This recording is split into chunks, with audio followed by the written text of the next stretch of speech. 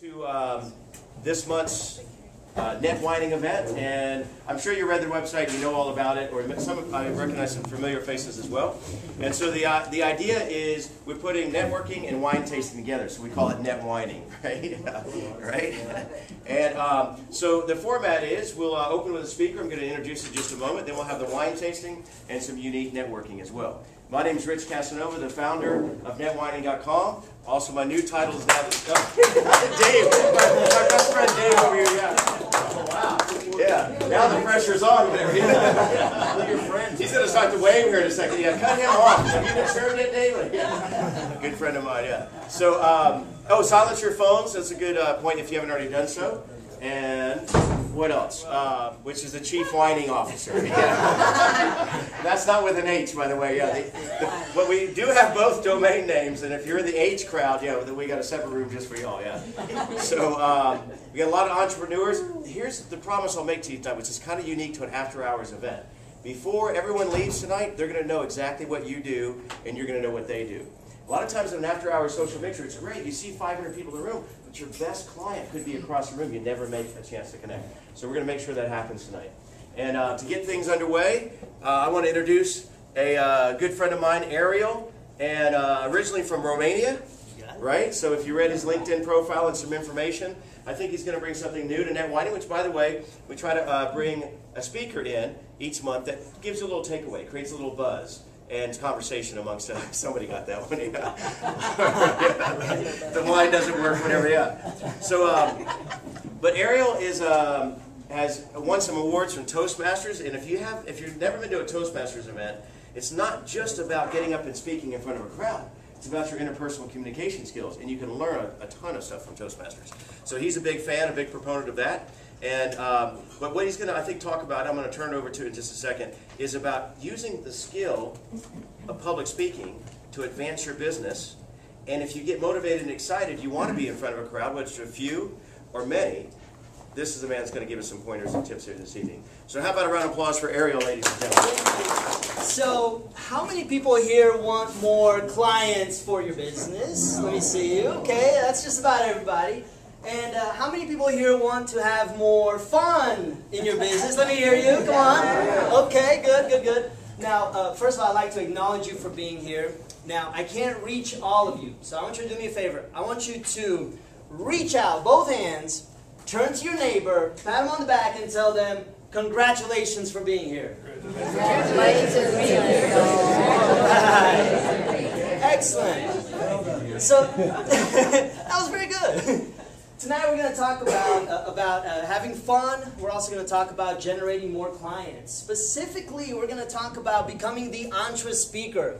Now that is officially a term that I coined, and just like Donald Trump, I'm going to go ahead and copyright it. So you guys are more than, you know, to me, I'm really honored to have such a wonderful group of people, because I've been coming to Rich's events for a couple of months now, and this is a really, really wonderful occasion. So let's go ahead and get started. Now, the way we're going to be able to carry on this evening is, first of all, I'm going to teach you as much as I can in about 30 minutes.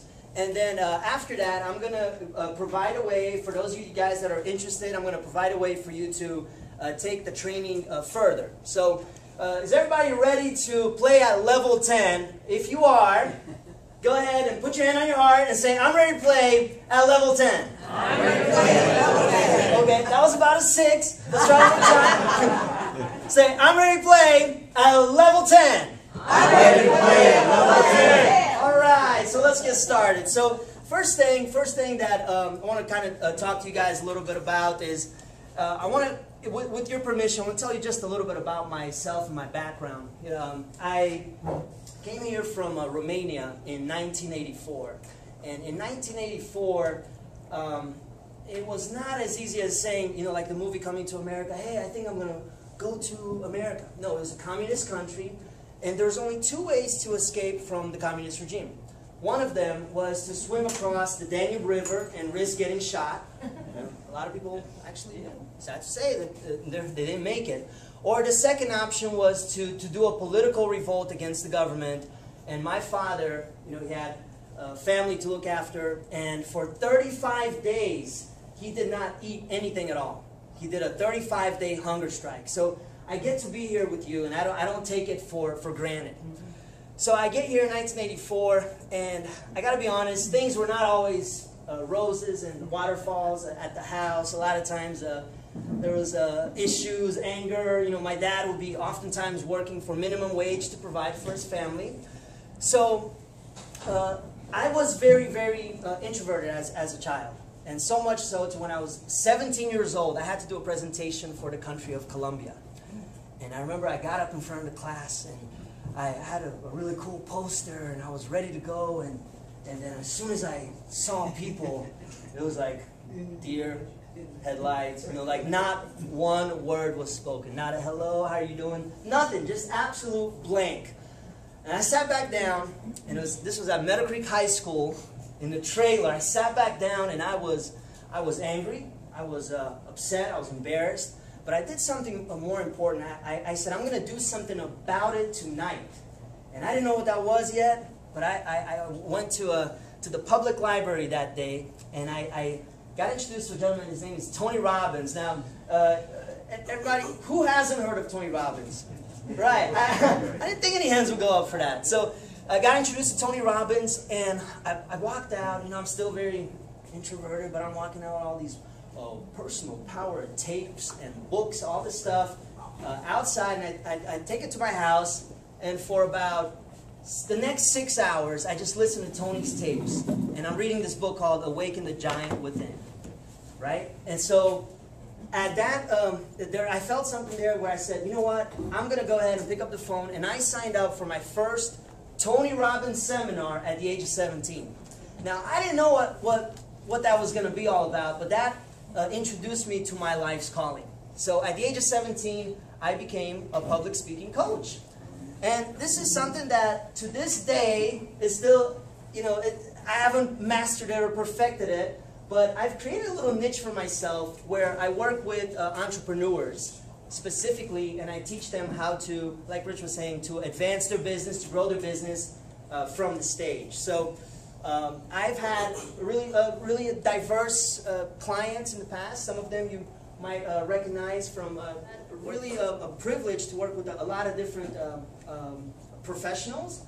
But later on, it was the entrepreneur that really stood out and was speaking to me. So tonight, we're going to go ahead and we're going to get started in the teaching portion right now.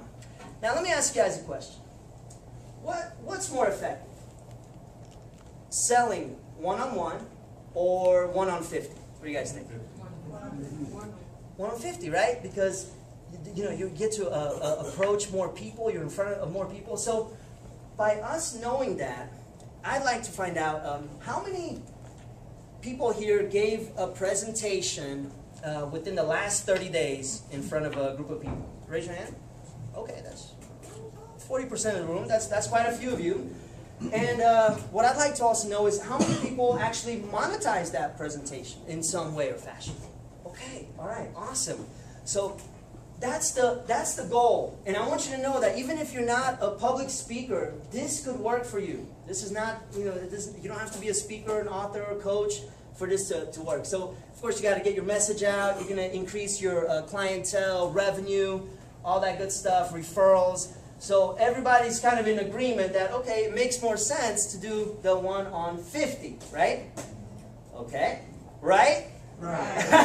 What a good crowd. All right, so let's go ahead and kind of talk a little bit about some techniques, because what we want to do is we want to be as engaging as possible up here. So first thing I want to do is I want to talk about something that's called spacing. And we have 15 of these components that we teach. And the first one is spacing. Now I want you to just think about, this is obviously kind of a small room, but just think about the stage being a triangle, right? And your goal is to work this side of the triangle, this point right here. Your goal is to stop in the middle, and then your goal is also to work this side of the triangle as well. And then if this stage was bigger, you could actually go back into the last point of the triangle and work the back point. So your goal is to go ahead and work the whole stage, right?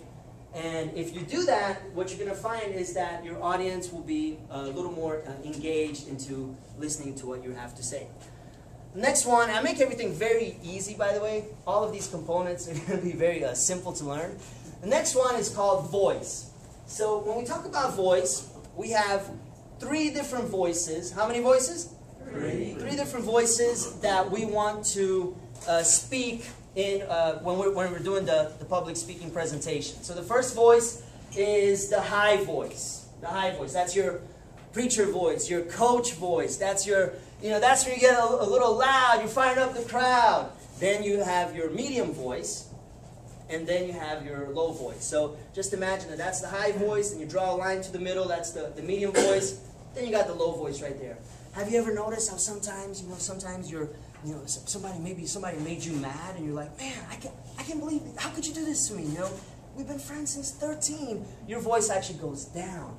So by you manipulating your voice into 3 different voices, it's going to make you come across a little more interesting. Is this making sense so far? All right. So far we learned about spacing and we learned about voice. And now the next thing that I like to teach you is what I really came here to, this is not a Toastmasters class. This is, okay, let's figure out how do we monetize this, right? Because this is something that, like I said earlier, everybody should include into their marketing mix. So I'd like to teach you how to create your own branded entrepreneur, entre-speaker system. So what I want to find out is, how many times you spoke and maybe you didn't articulate your message to where it led to your value proposition. So are you leaving money on the table when you're speaking? I used to do a lot of it. Guys, I got to tell you, very, very honest. I get 90% of all my clients from public speaking of some sort. So this really is something that can really open up your business in a big way. Let's go ahead and take a look at kind of the airplane view, kind of the bird's eye view of the system itself. So right over, we got the opener right there. And if you notice, how did I open my presentation tonight? Questions. I asked a question, right? I said, how many people would like to have more clients, more fun? That is one of the best ways to open your presentation, is to ask an enrolling question. Now, there is several others, and if you guys, anybody decides that they want to take the training further, we can actually go into several different openers that you can use. But I think questions are probably the best. You want to give a preview, right? Start off the question, they're engaged. Now you want to give a preview of what you're going to cover. So tonight we're going to talk about the entre-speaker program, how to create your own entre-speaker system, how to grow your business from the stage. So you kind of get them understanding what you're going to talk about. Then the next thing you want to do is you want to do something that's called the ETA. Now, what does ETA stand for? Pretty good. So in public speaking, we call this earn the right, where you earn the right to speak about something. It's also your credibility, your vulnerability story. So you want to kind of mix those two up, the vulnerability and the credibility. And then you want to go into your points. So you just got to pick three things from your business that you can educate the audience on. So will this work for any business? Yes. I've worked with a cleaning lady, right? Cleaning lady, and she's like, well, Ariel, what am I going to talk about? Like 7 secret strategies to cleaning your toilet. I mean, there was absolutely nothing that. So I said, look, there's something that you could teach. There's something you could teach. I just need 3 things. So we found out that she could teach about green products and how to clean your home in a safer way. So this could work for any business, but you want to choose 3 points that you could teach. And then what you want to do after that is, this is the part that a lot of people make a mistake on, and by you not including this, it's actually gonna it's not gonna match with your value proposition at the end. So the seeding is very, very important, that you plant some seeds that will allow the audience, if they feel a connection to what you're bringing to the presentation, to the table, that you're creating this opportunity for them to work with you further with whatever business or product that you might be marketing. So you have to seed, and then of course it's starting to get pretty easy, right? So 3 points, just like you learned in college. It's very, very easy. Then you want to review what you just talked about. And then here's the part that I think this is the most important part. It's the transition itself. And the transition, there's a couple different ways you could do this. But you notice, how did I do the transition tonight, right? I just said, hey, the next thing that I'd like to teach you, because I like to actually teach you and model at the same time, I'd like to teach you how to create your own branded system. So that last bullet point, it's almost like you're creating a fourth bullet point, right? You got your 3 points, but then you go into your transition of what your value proposition is. So the last thing I want to teach you is how to create your own branded system, okay? And then you literally go into your offer. What it is that you're bringing to the table. You know, in my case, we have a really cool program called the Entre Speaker Boot Camp. It's a virtual boot camp that we're kind of putting on right now. And what I like to do is kind of show you guys just a little bit about it, and then for the people that really want to are more curious about this, we're going to create an opportunity for you to do that. So. Let's go ahead and this, again, I like to make things very simple. So you got 5 steps here. You got 5 steps. The first thing you want to do is we want to create that value proposition. So in the Entre Speaker program, we're going to go, in depth. It's gonna take a little bit of uncovering. Now, a lot of people already know their value proposition, but if you don't have the words to match that, just know that we're gonna definitely work with you on that and really create a good opportunity for you to learn. So the next thing is the delivery. The delivery, we talked about just a couple of things about spacing. We talked about voice, right? So there's other things that you can do, like asking questions, or maybe there's another one called fill in the blank, where you say 85% of success is just one thing. It's just showing up. So you get the audience to fill in the blank, and that keeps them a little more engaged. Another one that we did earlier is you get them to move, right? You get them to move. Sometimes when I speak to young middle school students, they love this part. They get to do like the P90X, and so you get the audience to move a little bit.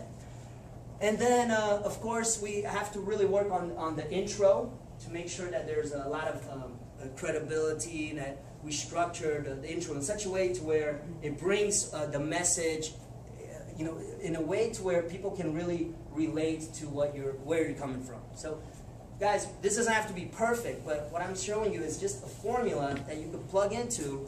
And feel free, by the way, if you guys want to take some notes on this. This is something that, again, if you apply it, it will work for you. I promise. All right, then the seeding process. Here's where you plant some seeds, and again, like I said earlier, it's like you create an opportunity for the audience to take the training further if they choose. You might say, well, hey, this whole program is coming straight from whatever, system, and I'd like to, for those of you that want to learn more, we don't have time to go into the whole system tonight, but pretty much you reference some of your material from a bigger course. Of course, the transition, we already talked about it. There's a couple ways that you can do it. I think the best way, the easiest way, is just have that last bullet point. Just lead into what your transition is. And then I want to encourage everyone here to really believe that no matter what, look, if someone that came here to America, English was a second language, and someone that I admit, I still have, I haven't mastered it yet, right? I haven't. But you know what? If I can do it, and I get 90% of my clients like this should be a motivation for a lot of people that have more experience, and you really understand how to communicate with people. Believe me, guys, if I could do it, you could definitely do it. So, really understand what's being presented here tonight, because, if you kind of understand, the opportunity, I think that you're gonna start to see where this could work for your business. So, what I like to do is raise your hand if you would like to have the whole thing written down in a nice little summary sheet. Anybody? Okay. All right. So, can we get the summary sheets, please? This is Timotheus right here. Timotheus is the social media assistant and event photographer. And he's going to go ahead and pass this out. Now, while this is being passed out, and you get the summary sheets, this is also an invitation on how to work with me further. You guys remember I promised you earlier that I'm going to create an opportunity to do that. So, while that's being passed out, let's go ahead and kind of get into this and have it all nice and neat right here. So the first thing is obviously the value proposition, just like we talked about. I'm not going to repeat these steps, but this is the whole system. You're going to see it all over there. And then what I like to do right now is I actually want to get you guys to raise your hand. Anybody not have a summary sheet yet?